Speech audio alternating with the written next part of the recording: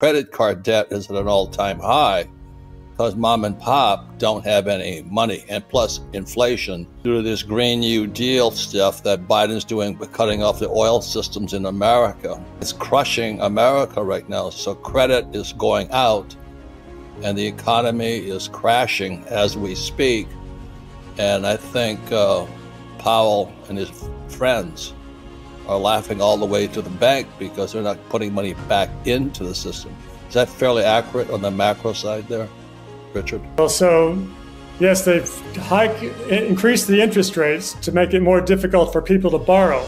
They want people to borrow less and spend less, so there'll be less demand, and that will cause inflation to fall. And they also want to take away some of this new money that they created during the pandemic, also to make liquidity conditions tighter and to bring down the inflation. So I have a question. If they're raising interest rates, which makes everything more expensive, which makes it more expensive to borrow, aren't businesses passing that along to their customers so the prices would go higher? I mean, I don't understand how that is a hedge to inflation, because I would think everybody's going to raise their prices because everything just got more expensive.